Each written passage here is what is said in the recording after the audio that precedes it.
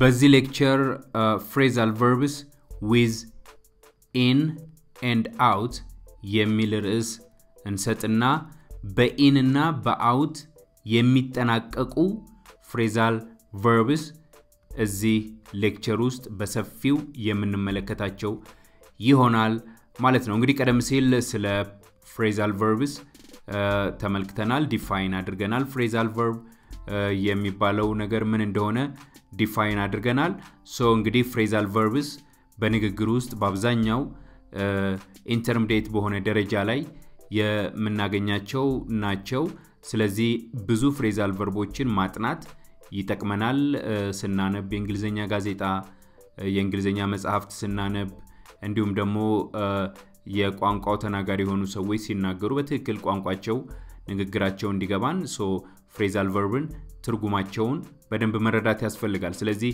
የተወሰኑትን አሁን ለማየትና ለመዘርዘር እንሞክራለን በመጀመሪያ የምንመለከተው move in የተሰኘውን phrasal verb ይሆናል move in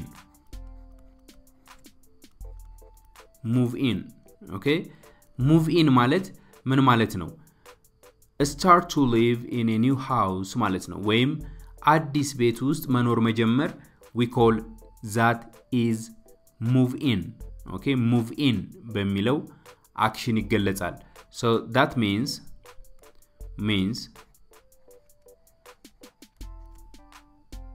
to start to live with means start to live in a new house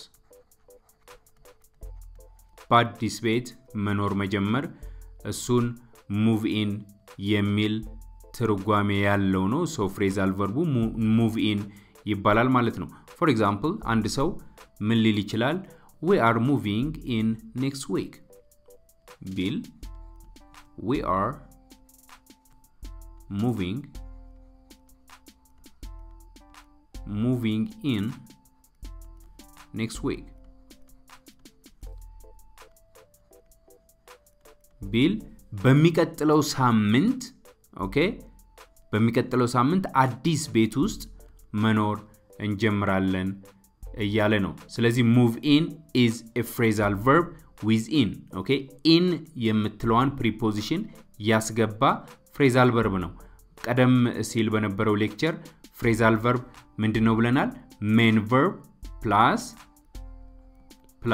preposition እሱ የሚፈጥረው phrasal verb እንደሆነ ተመልክተናል አሁን በዚህ ክፍለ ጊዜ ወይም ደግሞ በዚህ ሌክቸር ስለ move in እንዲሁም ሌሎች phrasal verbዎች አሉ ስለ drop in plug in ኦኬ በin እና በout የሚጨርሱ phrasal verbዎችን ሰፋ አድርገን እናይና ከዛ በሚቀጥለው ሌክቸር ደግሞ የማዳመጥና የመናገር ክህሎታችሁ እንዲሻሻል የሚያስችል ሌክቸርን የምንመለከት ይሆናል ማለት ነው alright then ሌላ ምሳሌ ደግሞ እንጨምር I have just bought a new apartment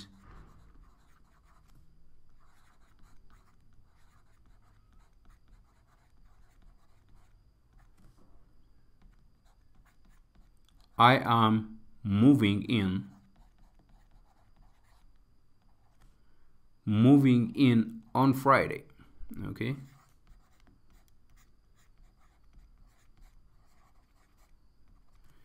okay then የሁለተኛውን ምሳሌ ስንመለከት I have just bought a new apartment አዲስ apartment ገዛው then I am moving in on Friday ስለዚህ በዛ apartment በአርብ ወይም አርብ ዕለት መኖር ጀምራለሁ ኦኬ ነው የሚለው ስለዚህ move in is a phrasal verb that means start to live in a new house alright so let's look at another phrasal verb it's called drop in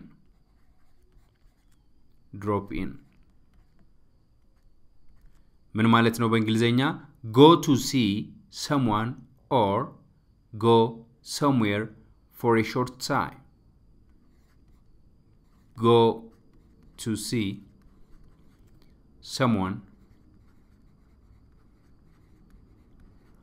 or go somewhere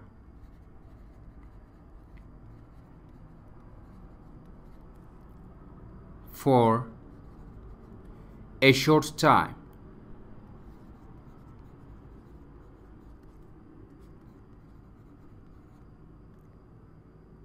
Okay, see, አንድ ምሳሌ እንመልከትና ትርጉሙን አብረን ለማየት እንሞክራለን. Drop in anytime.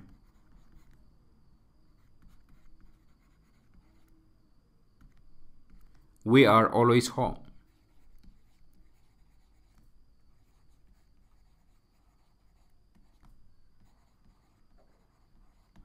Okay, look. Drop in anytime.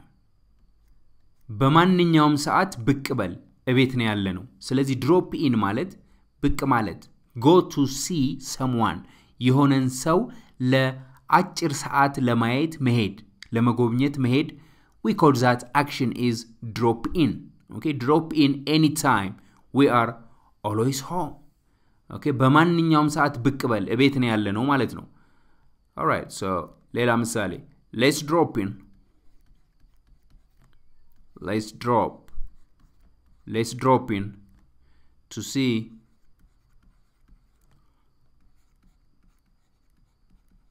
us here on the way home. On the way home. Let's drop in to see Aster. Okay? Asterin ለማየት ብቅ እንላለን ወደ ቤታችን ስንሄድ. Okay? Let's drop in to see Aster on the way home. So drop in ማለት ብቅ ማለት ነው. All right. ሌላው የምንመለከተው phrasal verb plug in. Plug in. Okay, ምን ማለት ነው? Connect an electrical supply to a machine. Connect an electrical supply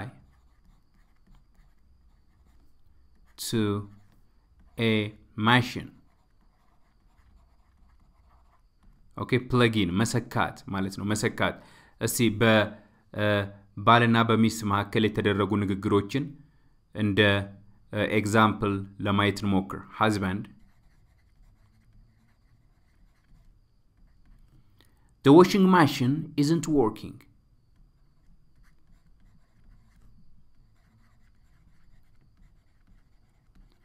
The washing machine isn't working. Okay, then wife ደግሞ ምን ትላለች wife ሚስት ማለት ነው because it isn't plugged in. Okay, because it isn't plugged in.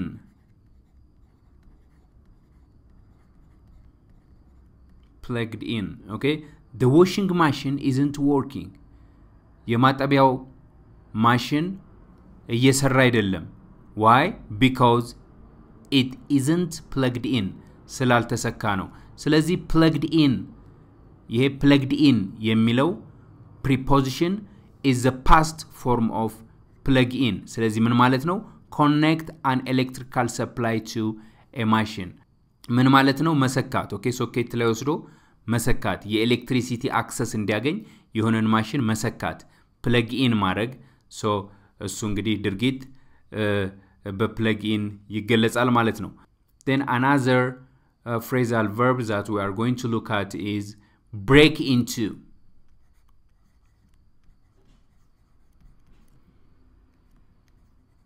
break into ምን ማለት ነው to illegally enter and steal something to illegally ህገወጥ በሆነ መልኩ መግባትና መስረቅ ማለት ነው ኦኬ to illegally enter and steal something. Steal መስረቅ ማለት ነው. Steal something. Break into, okay, is to illegally enter and steal something. አንድ ምሳሌ ነኝ. So someone broke into my house while we were on holiday. Okay? Someone broke into my house while we were on holiday. Holiday, okay, ረፍት ማለት ነው, ክብረ በዓል ማለት ነው. ለረፍት ወጣ ባሉበት ሰዓት የሆነ ሰው ቤታቸውን ኦኬ ህገወጥ በሆነ መልኩ ሰብሮ ገብቷል ማለት ነው. እንደዚህ ብለው የተናገሩት ሰዎች. So someone broke into ይችን phrasal verb ልብ በሉ. ምን ማለት ነው? ህገወጥ በሆነ መልኩ ሰብሮ መግባትና መዝረፍ ማለት ነው. So someone broke into my house while we were on holiday. Okay, so የሚቀጥለው ቦርድ ላይ ደግሞ የተረፉትን እንመልከት. Join in.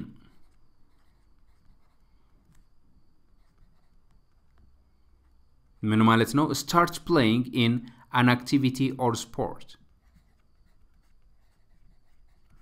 Start playing. Okay, start playing in an activity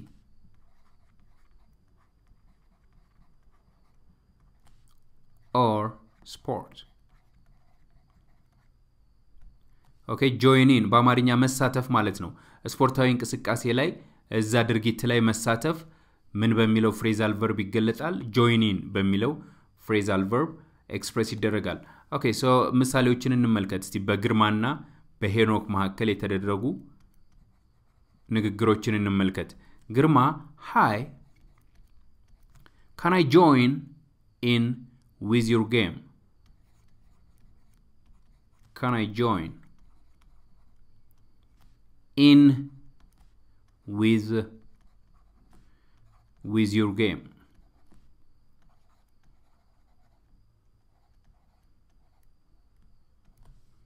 Okay, then Henok,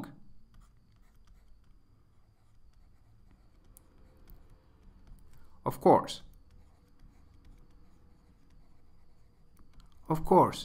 you can play on our team. You can play on our team. Okay, so join in ማለት ምን ማለት ነው? መሳተፍ, ስፖርታዊ እንቅስቃሴ ላይ መሳተፍ. ግርማ ሄኖክን ምን አለው? Hi, can I join in with your game? Okay, ልሳተፍ, በጨዋታችሁ ልሳተፍ. ሄኖክ, of course, you can play on our team. በእኛ ቲም ውስጥ መጫወት ትችላለህ ነው ያለው. Alright, so የሚቀጥለውን phrasal verb ደግሞ እኒ. Eat out.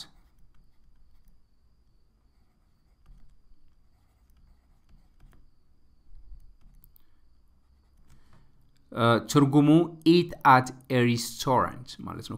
eat at a restaurant.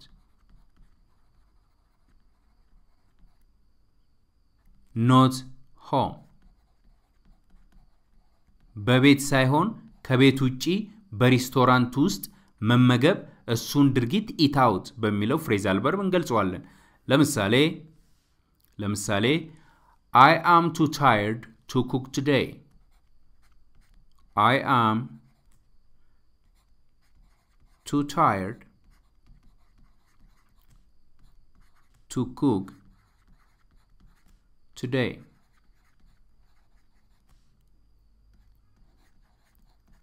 Let's eat out.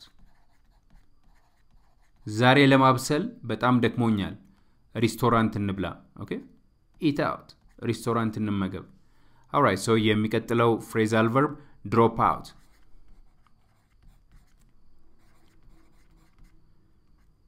So what does it mean? It means that stop going to school or university. Stop going to school or university. Okay? በተለያየ መልኩ ፕሮናውንስ ያደርጉታል እናንተ የሚመቻችሁን መምረጥ ትችላላችሁ university. Okay, then before you complete your studies.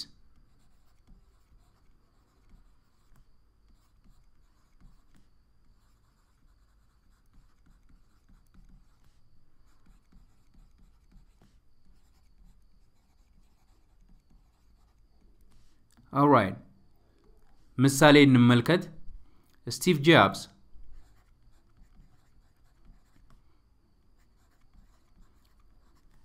Jobs and Mark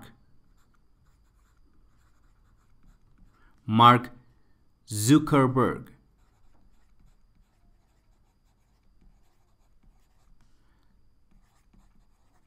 dropped out of university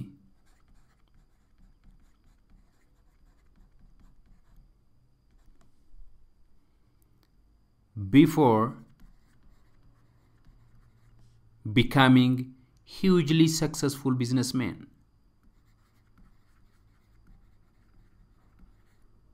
Hugely successful businessmen.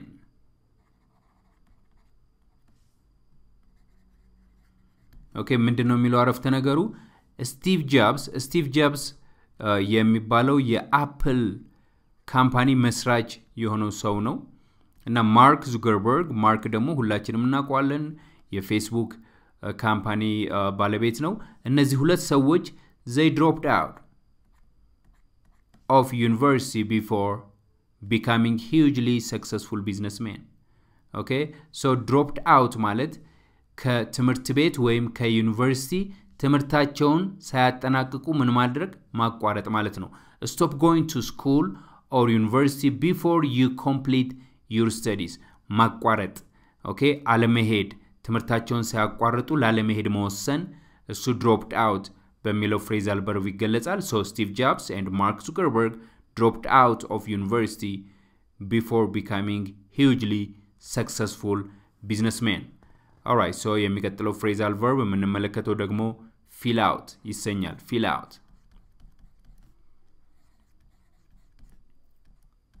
ምን ማለት ነው complete a form ማለት ነው okay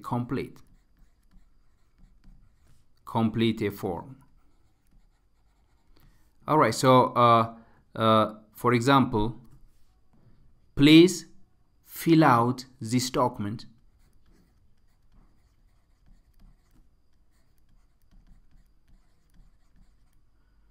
Please fill out this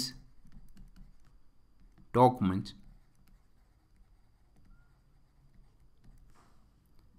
so that you can open your new bank account.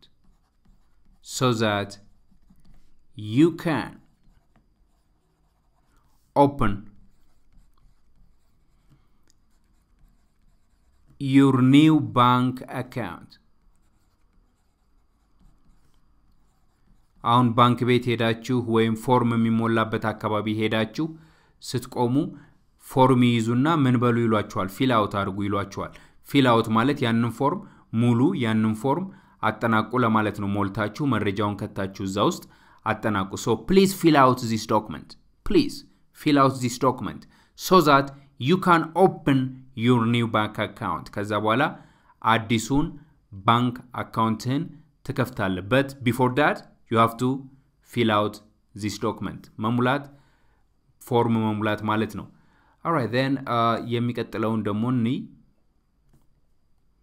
cut out ማለት eliminate or stop doing something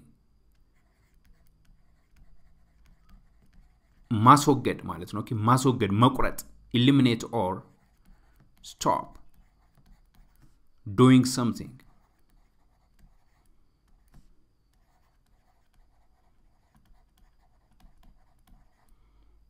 All right. So I am going to cut out chocolate before a few weeks to try and lose weight. I am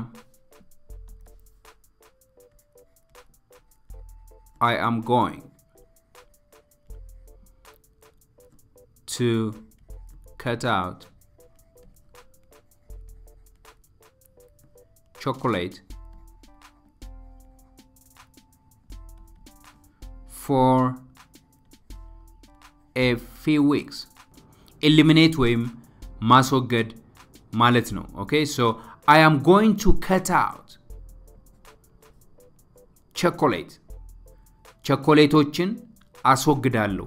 Okay, for a few weeks. ለተወሰኑ ሳምንታት. Why? Because I need to try to lose weight. ክብደት መቀነስ ስለምፈልግ. All right, so it makes sense. Cut out, eliminate or stop doing something ለማለት ነው. So አንድ phrasal verb ትቀራለች እሱን የሚቀጥለው ቦርድ ላይ እንጨርሰዋለን. Figure out.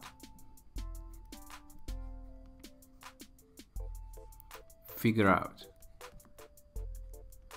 Find the answer to a problem ማለት ነው. Find the answer to a problem. ለጥያቄው መልስ መፈለግ እሱን ምን እንለዋለን? Figure out. Okay, so ለምሳሌ I finally figured out this puzzle. It took me hours. I finally figured out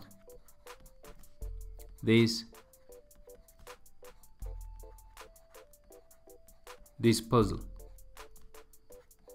It took me hours. Okay, figure out or figured out ማለት ምን ማለት ነው? Find the answer to a problem. Puzzle ማለት እንቆቅልሽ ማለት ነው. I finally figured out this puzzle. It took me hours. ለሰዓታት የፈጀብኝን ይሄንን እንቆቅልሽ በስተመጨረሻ ፈታሁት. በስተመጨረሻ መልሱን አገኘው ለማለት ነው. Okay, then እንደማጠቃለያ የphrasal verb structure verb plus preposition ነው. Okay, preposition ለምሳሌ እንደ in, out, on, down, up, etc. Okay, then እንግዲህ ይሄ የphrasal verb የlanguage structure ነው. በሚቀጥለው ሌክቸር የphrasal verboችን ያካተተ የማዳመጥና የመናገር ኤክሰርሳይዝ አብረን እንሰራለን. በሚቀጥለው ሌክቸር አገኛችኋለሁ. ቻው.